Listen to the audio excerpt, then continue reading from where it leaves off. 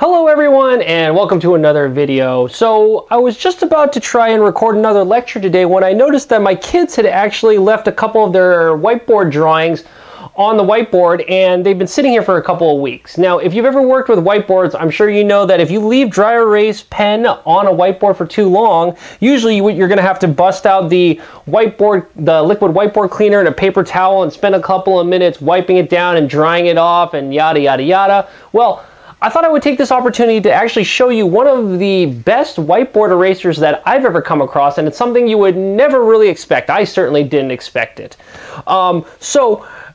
As you know, I do a lot of whiteboard drawings here, and you can believe me that I've done and tried a whole bunch of different types of whiteboard eraser systems. So, you know, you've got your typical standard whiteboard eraser, which really is just a bunch of felt stuck on a block of styrofoam, and you look at this. This doesn't really work, right? I rub this thing over this, and it doesn't come off. And I've tried plenty of other different schemes. I've tried everything from paper towels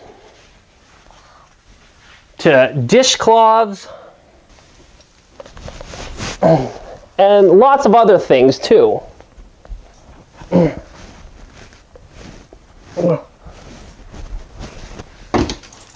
Okay, so are you ready for it? Here's the secret that I've discovered. This is what you really want. They're Mr. Clean Magic Erasers. So you buy these in pretty much any store, and they're used for bathroom cleaning, whatever cleaning, and they look like just this, you know, this white foam block here, but it's surprisingly effective. So again, let's just, gosh, I feel like an infomercial guy. Let's take a look at the differences here. You're watching me, camera guys? So let's try the, you know, your standard whiteboard eraser on some of this this caked on week-old drawing. So you can see I brush it over this, it doesn't come off, right? Some of these might come off, yeah, these come off a little bit better with the normal eraser.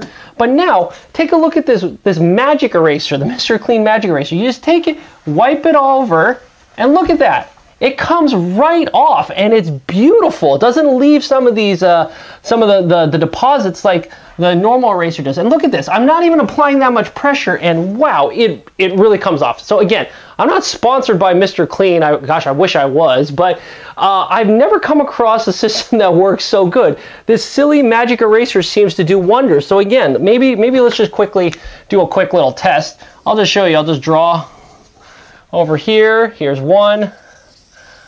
Here's another one.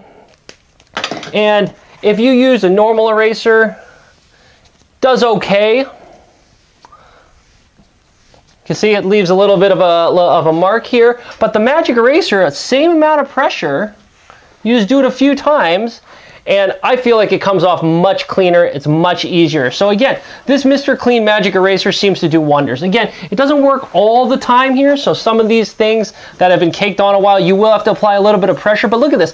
I don't need to break out the liquid whiteboard cleaner to clean this off. You just do a little bit of pressure, and this all just comes off, and I don't think it doesn't appear to hurt the surface. I've used this a lot, and it seems to work wonders. So again, this seems to be one of these little well-kept secrets, or I guess nobody really knows. But again, instead of dragging this on, I'll just show you again. These seem to work wonders for erasing whiteboards. So I hope you enjoyed the video, and I'm going to clean this thing off so we can actually get to some reasonable content here, and I hope to catch you at the next video. Till then, bye.